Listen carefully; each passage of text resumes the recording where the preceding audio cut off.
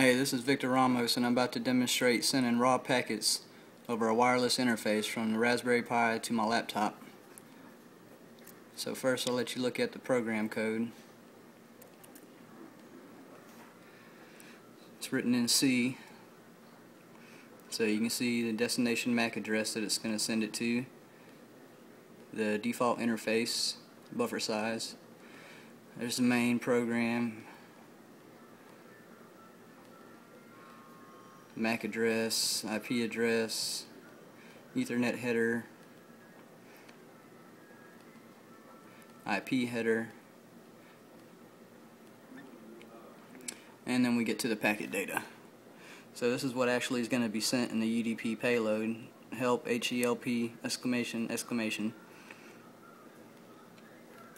And you can see the hex values for it. So I'm going to close out of that. Now I've got Wireshark open and it's already capturing. We've got a filter to only capture packets that are sent from the MAC address of the Raspberry Pi. So now I'm going to run the program. Send raw ETH. Hit enter and run it. And you can see where the packet showed up over here. Click on it.